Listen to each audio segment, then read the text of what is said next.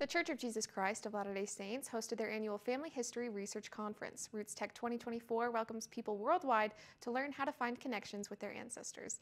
Universe Live reporter Lynette McConkey was at Rootstech. Lynette, what exciting things are happening at the conference this year? Generative AI is the big news at Rootstech 2024. Family Search says it's a major game changer in helping people find their family, past and present. Rootstech has been using AI for years, but Rootstech director Jen Ellen says new innovations are moving the family research industry in huge ways. Generative AI to family history is just going to speed things up so much. There's so much that we have to personally dig through to find records and to find our family in those records.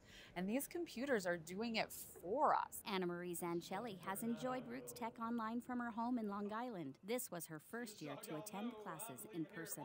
I want to learn more about technology and how to use that to tell the stories of my ancestors and others. Linda Hargraves and her daughter Allison Lowe have been attending the conference since the beginning of Rootstech. They are excited about advancing genealogical research out of the paper age.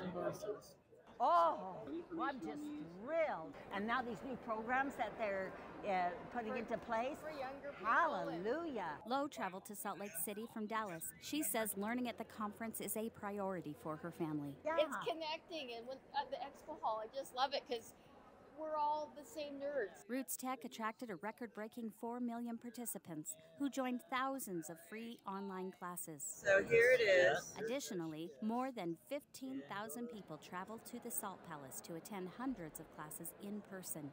As you can see, attendees are really excited to find new ways to connect with their families, past and present. For Universe Live in Salt Lake City, I'm Lynette McConkey.